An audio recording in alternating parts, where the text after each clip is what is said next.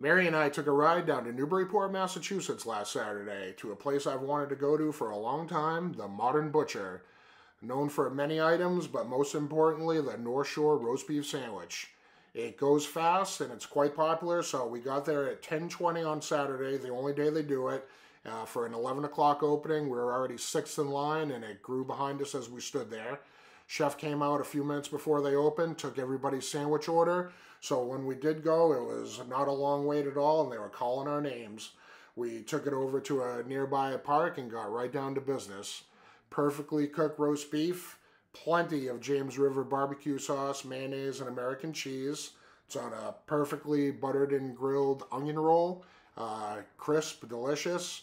Just about the most flavorful and tender roast beef sandwich I've ever had, as I'm actually saying in the video there. And I thoroughly enjoyed it. It was very messy.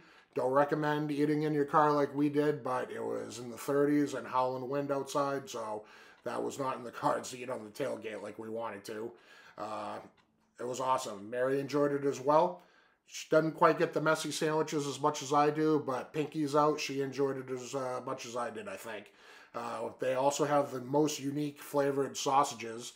So Super Bowl Sunday being the next day, we took some home with us, grilled them up, and they were awesome as well. Chinese spare rib flavor, Kowloon saugus wing, buffalo chicken dip, and street taco. They were amazing.